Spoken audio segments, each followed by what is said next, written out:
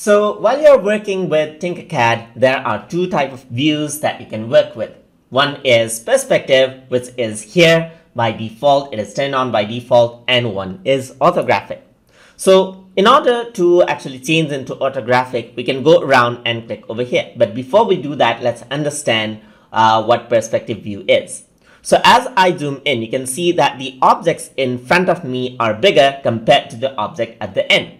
If you were to take this grid point as a reference, you can see that this is the grid point which is on the front, which is larger compared to what you see at the back. If I were to drag around, the same thing happens with the cube. So the line in the front of the cube is larger than one at the back. So there is a vanishing point somewhere around here.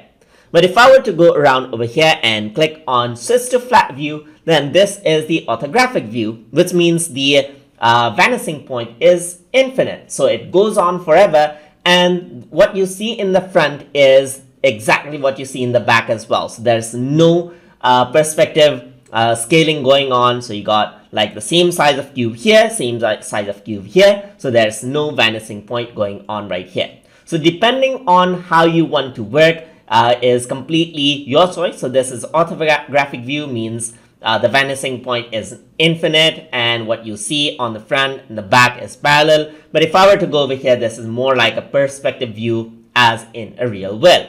So you can switch and toggle between them as per what you like and then work around with them accordingly. So that is how you can switch and work around with orthographic and perspective view inside of Tinkercad. So I hope you guys learned something as always. And as always, please like, comment, share, and subscribe.